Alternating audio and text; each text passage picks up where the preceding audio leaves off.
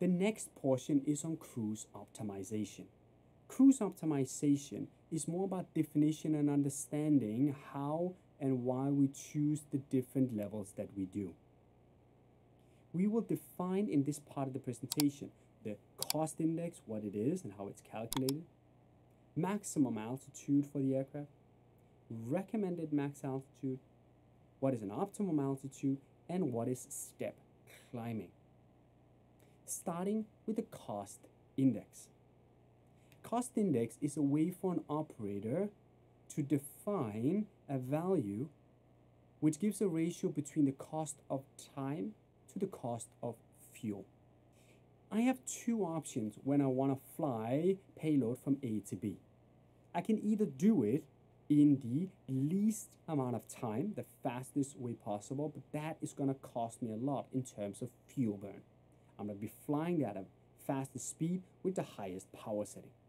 On the other hand, I could do a low-cost operation where my target is to save as much as possible while still getting people to the same or the cargo to the same destination. It will take longer, but I'll preserve fuel. Whether or not I want to aim for the cost of time or the cost of fuel depends on the operation. With a cost index value being programmed into the MCDU, the flight management and guidance system can, for individual phases of that flight, calculate specific speeds and burn-offs to give the best and most optimized operation. The cost index introduces what we call an economy speed.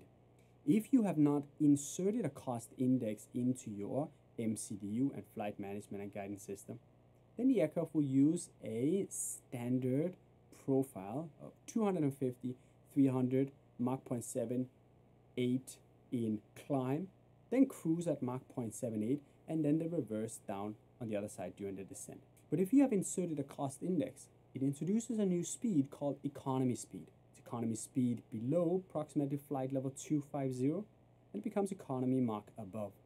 Flying at an optimum altitude, flying with an economy speed, all goes a long way to preserve fuel or time for the given operation. The ranges for cost index goes between 0 and 999. Inserted manually into the MCDU, done through the pre-flight phase on the init page, and then can be verified and altered through the different phases. Here we can see the entry point on the 5th key on the init A page. Here I've inserted a cost index of 30. Now if I insert a cost index here on the init page, it will use that cost index throughout the entire flight, applying it to all the different phases. But if I want to be specific about the individual phases and their cost index, I can go into the performance pages for climb, cruise, and descent. And I can alter the cost index individually here. When we are flying, we can use the cost index to gain time. If we have, for example, been delayed for departure, we may be able to catch up some time in the air. This can be done by changing the cost index.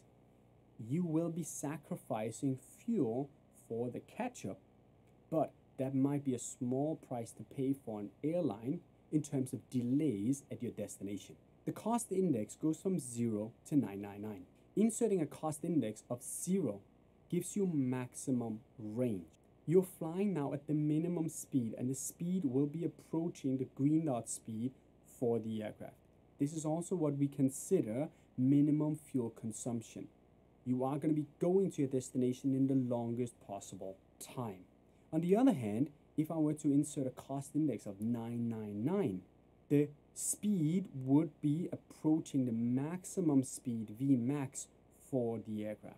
This gives me minimum range because I will be having a very high fuel burn off, but I will be getting there in the shortest possible time. So what is your aim? Are you aiming to get there fast, or are you aiming to get there in the least amount of money in terms of operation?